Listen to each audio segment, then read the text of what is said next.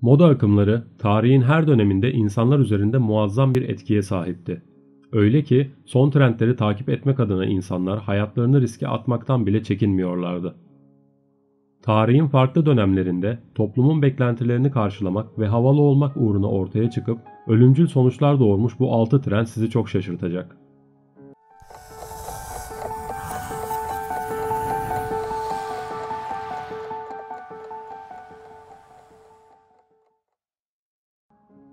Bir numara.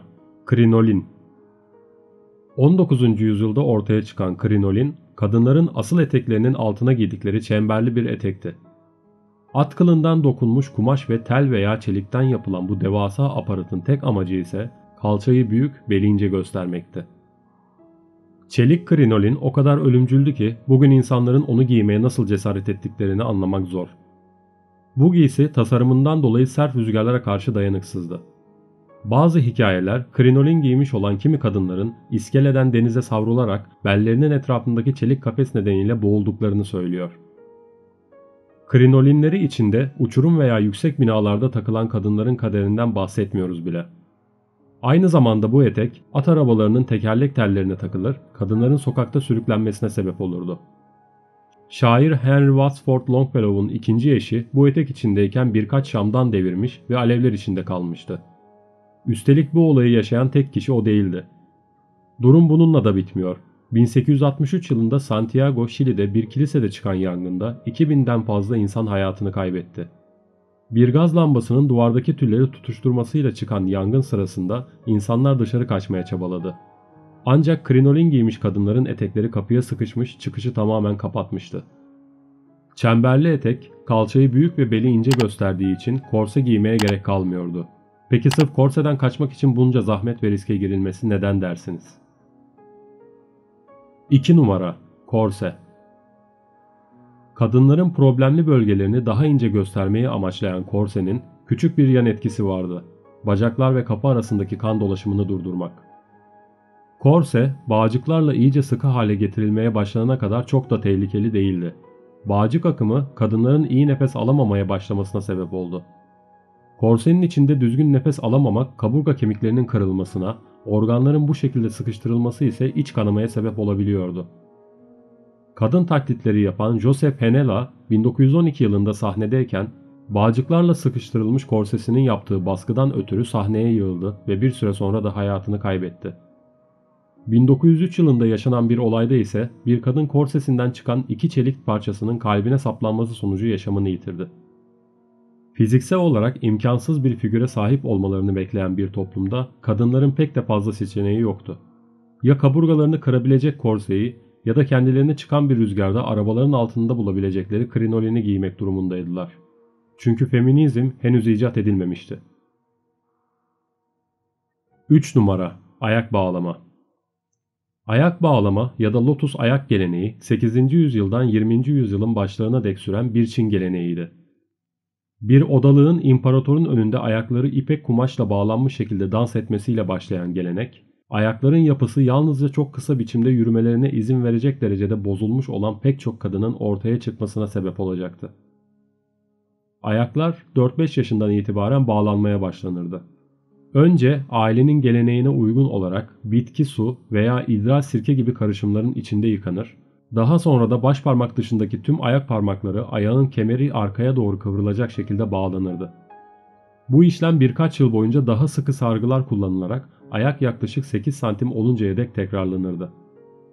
Ayak bağlamak, ayak parmaklarındaki kan dolaşımını kesiyor ve kangrene ya da başka ölümcül enfeksiyonlara sebep olabiliyordu.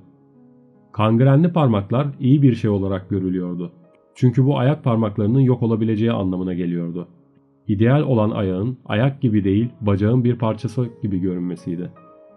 Normal büyüklükte bir ayağa sahip olan kadınlar çirkin bulunuyor ve kimse onlarla evlenmek istemiyordu.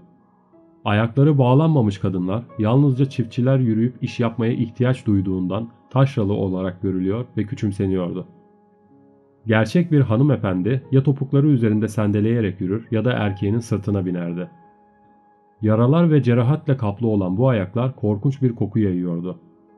Eğer ayak bağlama geleneğinin popüler olduğu bir dönemde çıplak bir kadınla karşılaşsanız kapatmaya çalışacağı ilk şey ayakları olurdu. Bu koku ve kötü görüntü sebebiyle kadınlar ayaklarını ipek ayakkabılar olmadan asla göstermiyorlardı. 4 numara Fontage.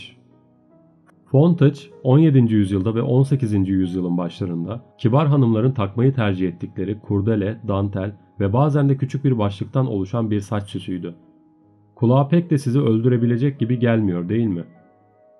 Fontage'lar 17. yüzyılda gün geçtikçe daha da büyümeye ve ağırlaşmaya başladı. Başka bir müdahale olmadığı sürece öldürmez, yalnızca sakatlayabilirdi. Ancak başa sıkıca tutturulan bu saç süsü şamdanlarla dolu bir odada dolaşan hanımlar için pek de tekin sayılmazdı. Çünkü bunun başınızda benzine batırılmış bir bez taşımaktan farkı yoktu. Mrs. Von Ilten ismindeki soylu bir kadın Fontage'ı alev alınca yere yığılmış ve boynu, yüzü ve elleri yanmıştı. Hikayelere göre kralın metreslerinden biri olan Angelique de Fontange bir gün ata binerken başlığını kaybetti. Saçının açık kalmasının tehlikeli olacağını düşünerek hemen bir kurdele bağladı. Bu hareketten çok hoşlanan kral Fontange'ı düşes yaptı. Fransa'daki tüm kadınlar onun kadar havalı olmak istedikleri için bu trendde başlamış oldu.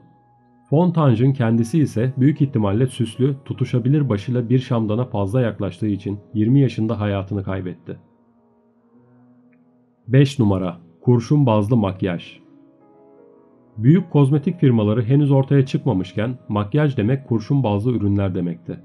Eski Yunan'dan 1920'lere kadar yüzü bembeyaz yapan kurşun bazlı pudra ve losyonlar çok popülerdi.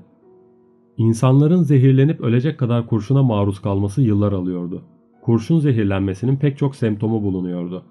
Beyin veya sinir sisteminde hasar, baş ağrıları, iştahsızlık, anemi, ağızda metalik bir tat, felç, uykusuzluk ve el bileklerindeki sakatlık. 1760 yılında güzelliği ve porselen gibi cildiyle ünlü olan Mary Gunning ismindeki soylu bir kadın, kozmetik kurşun zehirlenmesinin bilinen ilk kurbanı oldu. 1878'de ise kurşun bazlı makyaj malzemeleri satan Madame Rachel, kurşun zehirlenmesinden hayatını kaybetti. İnsanlar kurşun bazlı makyaj ürünlerinin sağlık üzerindeki etkisini eski Yunan'dan beri biliyor olsalar da onları kullanmaya devam ettiler. Gittikçe bozulan cildi kapatmak için ise ne mi yapıyorlardı? Elbette daha çok makyaj. 6 numara Kolalı yüksek yaka. Bahsettiğimiz yaka özellikle 19. yüzyılda popüler olan çıkarılabilir yüksek bir yaka türü.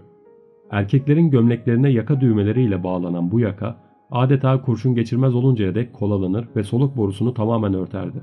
Sert ve yüksek yaka sessiz ve kurnaz bir katildi. Kan dolaşımını durduran yaka bir adamın kafası öne düştüğünde uykusunda boğulmasına neden olabilirdi. Asfiksi veya beyin apnesine yol açabilir, hazımsızlığın yol açtığı boyun şişmesi sonucu bu yakayı takan bir kişi hayatını kaybedebilirdi.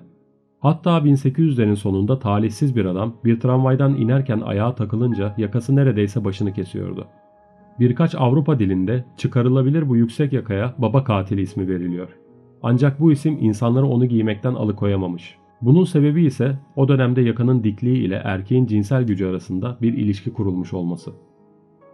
Videomuzun sonuna geldik. Beni izlediğiniz için teşekkür ederim. Bir sonraki videoda görüşmek üzere.